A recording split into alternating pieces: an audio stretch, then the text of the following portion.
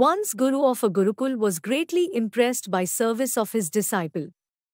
After completion of education, when disciple was about to leave, his Guru gave him a mirror as blessing.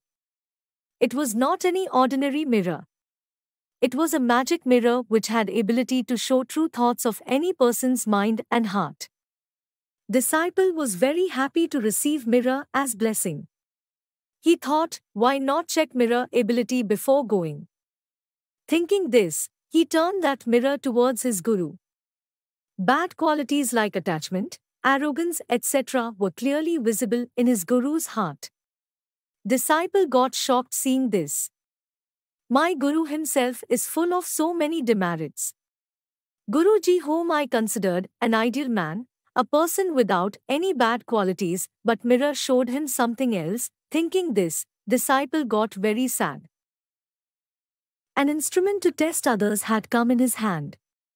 So, he started to check people wherever he go. He checked many of his friends and other acquaintances by placing mirror in front of them. One or other bad quality was there, visible in everyone's heart.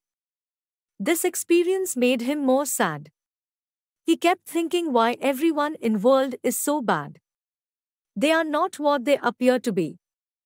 He somehow reached home with sad heart, immersed in these hopeless thoughts.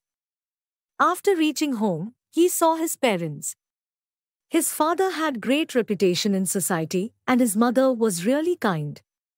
He kept mirror in front of his parents. He saw that even his parents not completely free from demerits. Disciple thought that whole world is running on falsehood. Now, restlessness in his mind was not bearable for him. He picked up the mirror and walked towards Gurukul.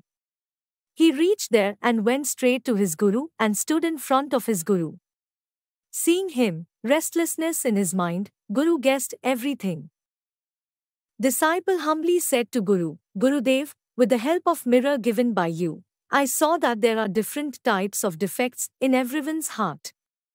I haven't seen any pure heart person yet. I am sorry to say that I saw loads of faults in you and my parents too.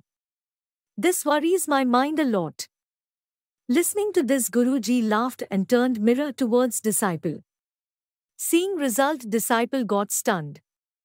Every corner of his mind was filled with bad qualities like attachment, hatred, arrogance, anger. There was no such part of his mind or heart which was pure. Guruji said, Son, I gave you this mirror to improve your life by seeing you bad qualities, not to find bad qualities of others. If you had spent this much time in improving yourself, as you spent in seeing bad qualities of other, your personality and life would have changed for good by now.